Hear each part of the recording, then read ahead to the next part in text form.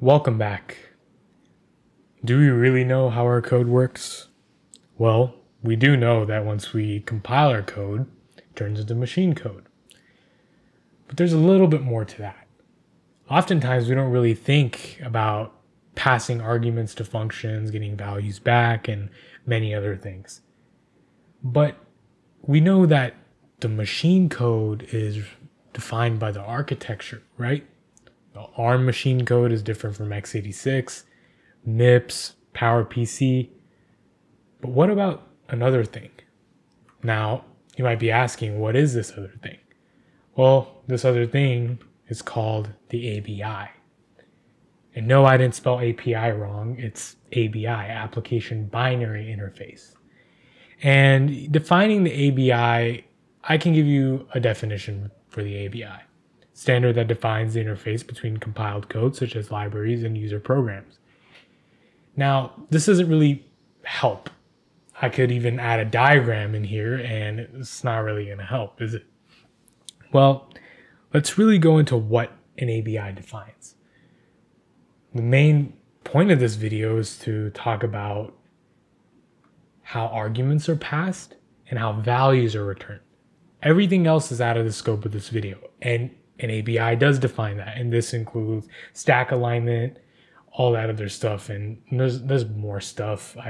It's just not on the top of my head right now. But again, to be more specific, when we think of API, for example, let's think of the C standard library. If we write some, like a core util, right, we write the cat command, and we compile it and we copy that source code over to another Unix-like operating system. Let's say we wrote it on Linux and we copy it over to another Unix-like operating system, assuming our code is POSIX compliant. We're not using any system-specific code. It should compile flawlessly. It should no problems. That is API level compatibility or source level compatibility.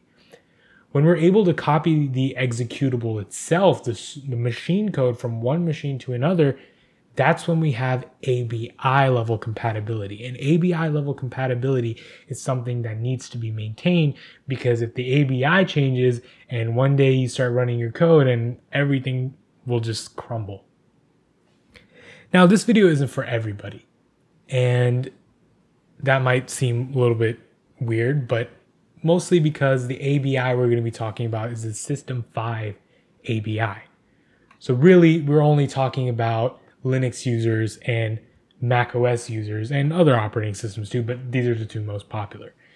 On the x86 64-bit architecture, meaning either you have an Intel or AMD system. Now, what about Apple Silicon?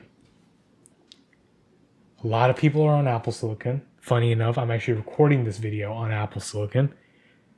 What can you do to follow along with this video? Well, since the tooling on macOS generally uses the Clang compiler, we can actually do cross-compilation. So we can do -arch x86 64, and when we try to run the program after compiling it, Rosetta on Mac will take over and translate the machine code. You will have no problems. I have tested it. If my code's not wrong, I hope it's not. But let's get started. So we have our little function here. And if you take a look at its assembly, well, we can see some things, right? Func, colon.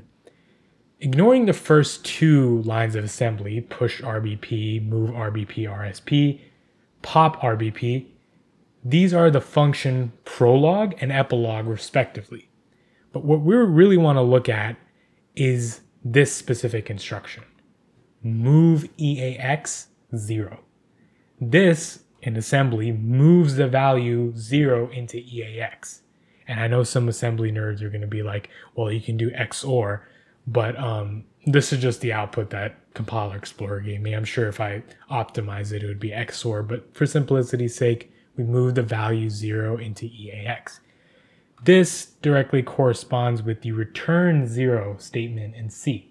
Well, not directly. The return statement also has the move EAX 0 statement, including the ret instruction from before. Now, why EAX? How do these even correspond? Well, let's go back to the ABI. The System 5 ABI states that the RAX register stores the return value. And there's more to this, but for now, the RAX value stores the return value. Well, if you're familiar with x86 64-bit assembly, you know that RAX is the 64-bit register, EAX is just the 32-bit half of the RAX register. So effectively, it's the same register, it's just a lower 32 bits. So EAX corresponds to RAX, just the bottom 32 bits. Now, I know I've said that and I've shown you code, but how about let's write our own example and see it in action. Let's start off with this C code. We're going to include the standard IO library and we're going to define an extern function called fromASM, take the value of it and store it into A, and then print that same value out. Now, this is where the differences between macOS and Linux come into play. Very minor differences. It's just on macOS, you want to prefix the functions with underscore, and on Linux, you don't need to do that. And notice how the function name is the same in C. This is referring to the fromASM function we did the extern for. And here we move the value of 1, 2, 3, 4 into EAX and return from the function, effectively returning 1, 2, 3, 4. On macOS, we'll compile like this, Arch x86 64 for people on Apple Silicon. If you're not on Apple Silicon, you don't really need to worry about that. And on Linux, it's practically the same thing. Just remove the Arch. And CC is probably going to point to GCC, and on Mac is going to point to Clang. And running the program will give us 1, 2, 3, 4. Now, again, why? If you remember, we moved the value 1, 2, 3, 4 into the EAX register, effectively returning 1, 2, 3, 4. Now let's go on to more code. And I know that on the right side looks like hell to read, but we're going to ignore most of it. What we need to really understand is what we're doing in this code. We're calling mult with the arguments 1, 2, 3.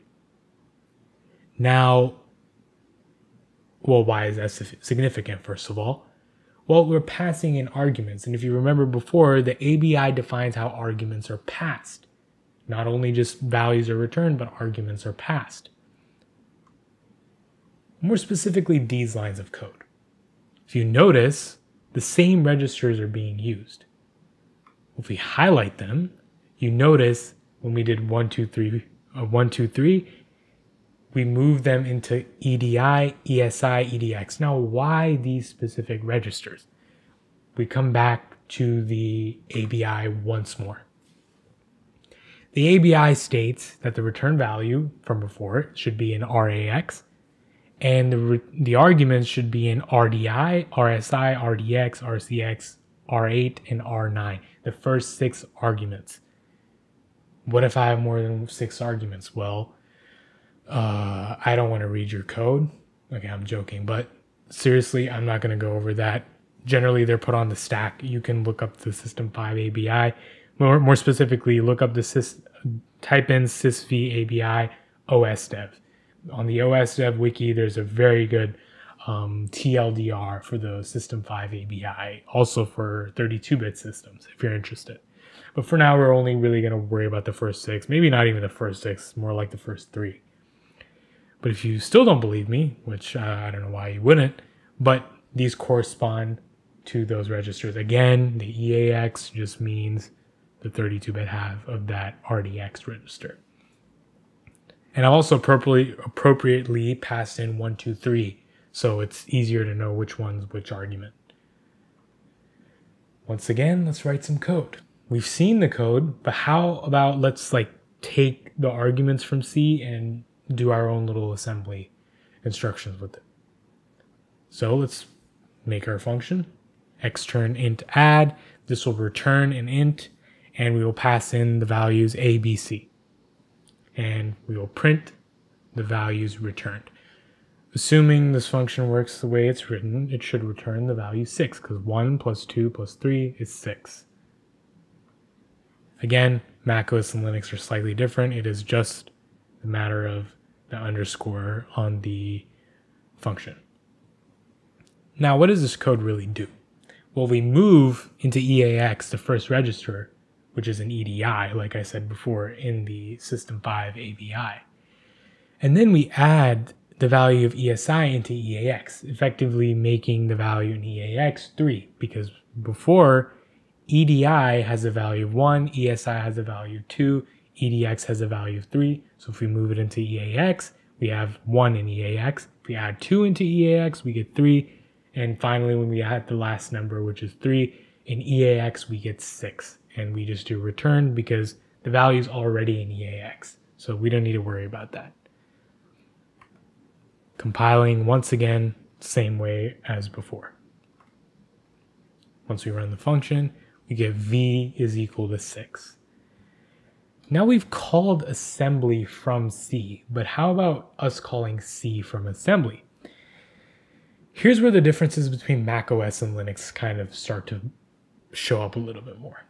On the bottom, on the comment, it says exit the program, and we do something kind of different, right? EAX, all that stuff.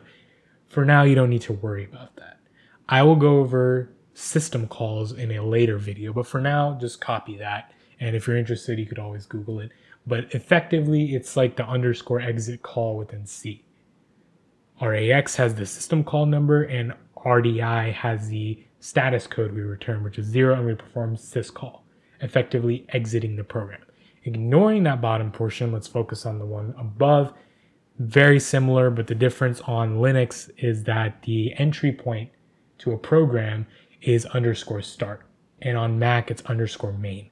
This took me actually a while to figure out on Mac OS because for some reason, every time I Googled it, it just did not pop up until I found it in some like random tutorial on how to write assembly for Mac. So this basically makes our program and calls our C function from before. Actually, not before, after. I'll show you what the function looks like. But again, it accepts 3 arguments into RDI, RSI, RDX, 10, 20, 30. And now we accept a long because we're using RDI, so it's a full 64 bits. So we use long here instead. So we define this function, void func, long A, long B, long C, and we print out all those arguments. On macOS, we do this. Very similar, but we do -no start files. This is so whenever you compile a C program, the compiler automatically links in these object files called the CRT, and that's where underscore start is defined. So whenever your main function is, that's actually not where the program starts. It starts elsewhere. It does a bunch of setup, and then it calls the main function. No start files just ignores all of that, so we can go to our own start function, the underscore main or the underscore start, depending on if you're on Mac or Linux. And on Linux, it's very similar. We just remove the underscore arch, x86-64.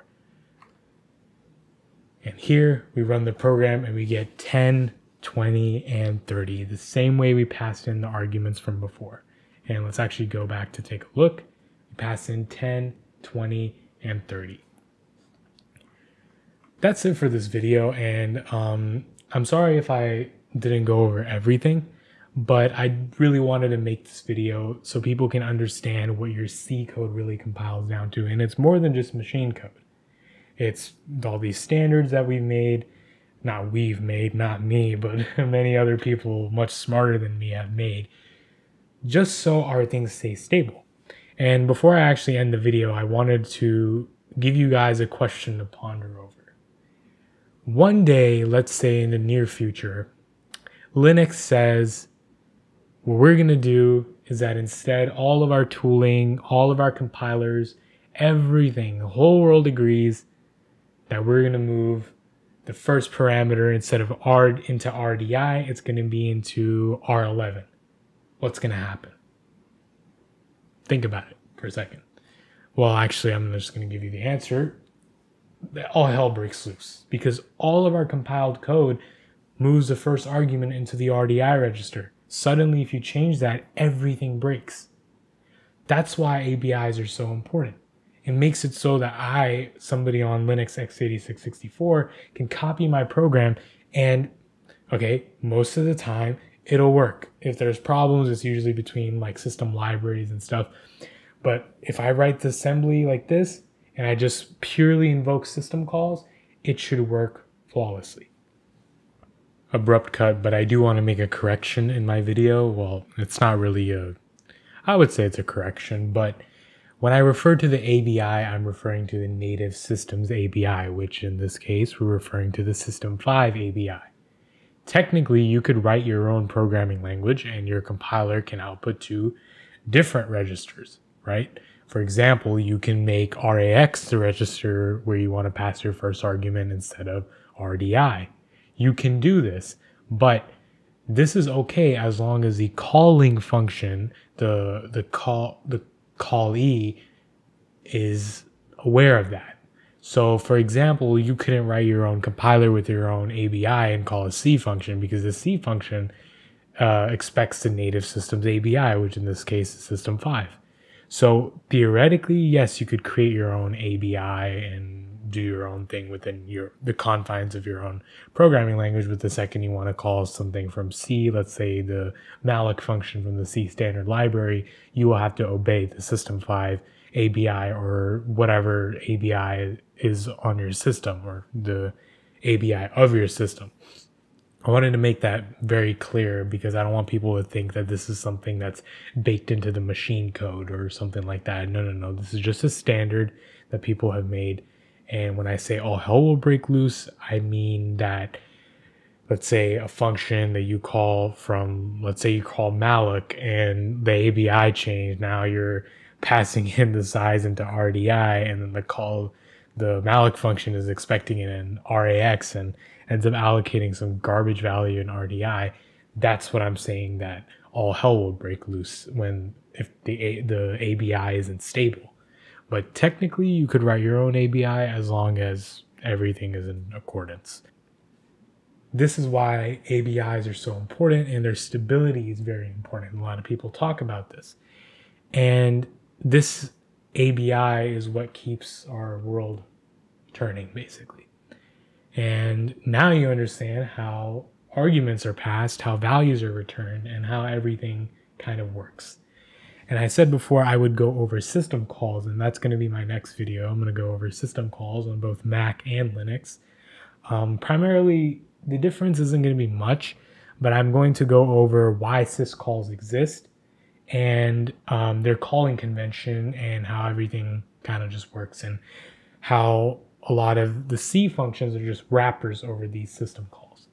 So thank you guys for watching. Let me know if I made any mistakes in my code. I did verify it, but again, sometimes I make mistakes, especially today. I've not really been completely focused today. But yeah, thank you guys for watching. Let me know what you guys think. Leave a comment down below giving me suggestions. Maybe I got something wrong. Please let me know. I would love to correct myself and make sure my videos are informative and correct, and also suggest more content to make videos on. Thank you guys for watching. Bye.